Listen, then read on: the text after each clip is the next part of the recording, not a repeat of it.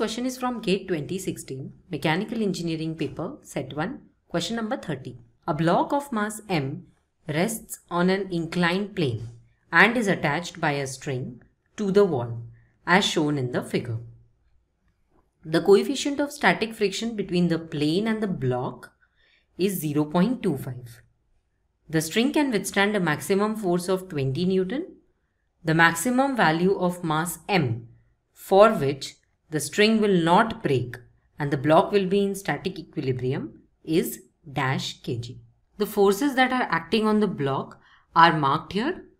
One of it is tension in the spring, let that be T. Another one is weight of this block. Now as mu, that is coefficient of static friction, is given to be 0.25, there is a friction force also acting on this block. Now as we can see that because of its weight and as the surface is inclined, the mass slides down and reaches a position where all the forces are balanced and it is in static equilibrium. So if it is sliding down, the motion is downwards, we see friction is acting upwards, again in the direction of the tension in the spring. And what the friction value will be? It will be a fraction of the normal force. So the force that surface is applying to this mass in a normal direction is the normal force N, and its fraction with a factor of coefficient of friction, that is mu s into N, is going to be the friction force acting on the surface of the block. Now angle between the weight and normal reaction is theta because this horizontal line is perpendicular to the weight and the surface is perpendicular to the normal reaction. That is why the angle between these two surfaces will be equal to the angle between these two forces. By static equilibrium, we can write summation Fy equal to 0.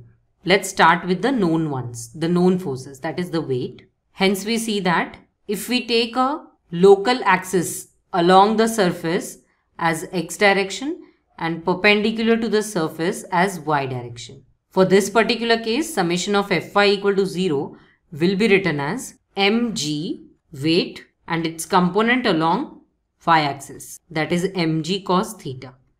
This force is downwards, so let's take it negative, plus n is already in the direction of y axis, hence we can write total force n is equal to 0.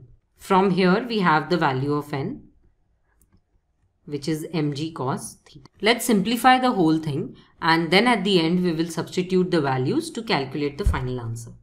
So now using the second equation of static equilibrium, that is summation of forces along x direction is equal to 0. We have in positive x, we have force T plus another force, friction force mu Sn, and in the negative x direction there is a component of weight. In the y direction we had mg cos theta. Similarly in the x direction we will have the component mg sin theta. Hence we can write minus mg sin theta is equal to 0. Now T is the known value. It is given as 20 Newton. N we found it from here. Mu s is given, sin theta, cos theta, everything is given. The unknown value is m. So let's keep the terms containing m on left hand side. We have mu s into mg cos theta minus mg sin theta is equal to minus 20.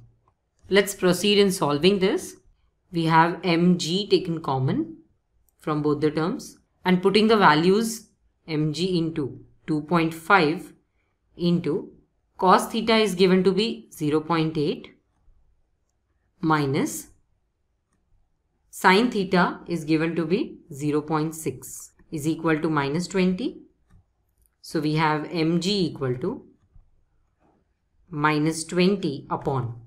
This brackets amount to minus 0.4. Hence it is equal to 50. Finally we get value of m is equal to 50 divided by g, which is 50 upon 10, 5 kg.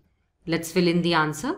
Maximum value of mass m for which string will not break and block will be in static equilibrium. Spring doesn't break, and that is why we have taken spring force T acting on the mass. So when the spring doesn't break, maximum mass that it can hold without breaking is 5 kg. To learn more about friction, you can refer to the NPTEL video Lecture 18 Friction 1 Engineering Mechanics by Professor K. Ramesh. He is from Department of Applied Mechanics, IIT Madras.